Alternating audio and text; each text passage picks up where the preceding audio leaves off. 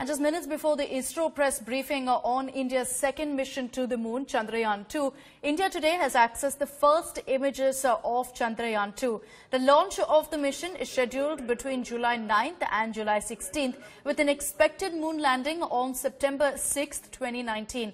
The moon mission is clearly very important for India, as it will have 14 Indian payloads or study devices. The spacecraft, weighing 3,290 kilos, includes an orbiter which will circle the moon at 100 kilometers. The spacecraft will also have a robotic rover, Pragyan, that will probe the lunar terrain around it. If the launch is successful, it will make India the fourth nation to land a rover near the lunar South Pole. India has launched its first space mission, Chandrayaan, on October 2008. The spacecraft was equipped with 11 payloads, out of which one was credited with confirming the presence of water ice on the moon.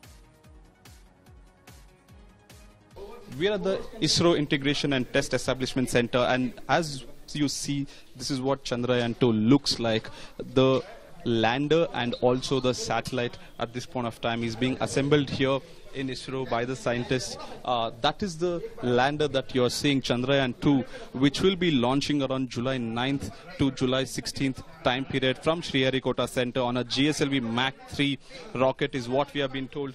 This will have 13 payload and also one from the NASA itself. ISRO will be conducting experiments like testing of proof of water on moon surface, and also the chemical on the moon surface that is existing at this point of time. It will also take one lunar day, is what we have been told, to conduct these experiments.